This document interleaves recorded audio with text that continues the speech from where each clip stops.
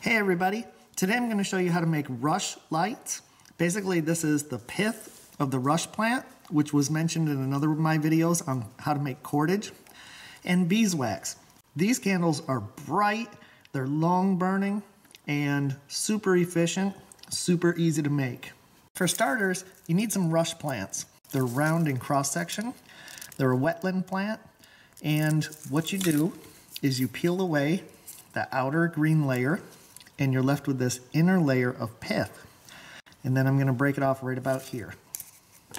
The next step is you need some type of wax or combustible fat, and so I'm going to use this beeswax, and I just got it on the burner here. I'm going to melt it, and then I'm going to dip the wick into it.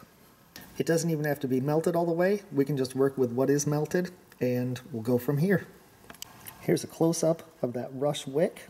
It's basically just the pith inside the rush plant, and it's very porous.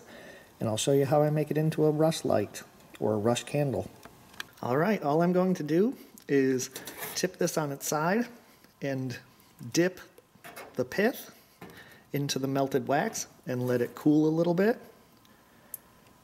And then turn it around and then repeat it on the other end. Try to get it straight as it's cooling.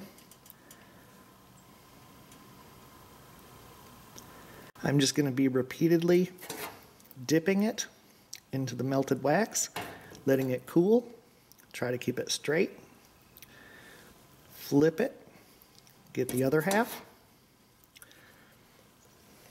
and just try to keep repeating that process.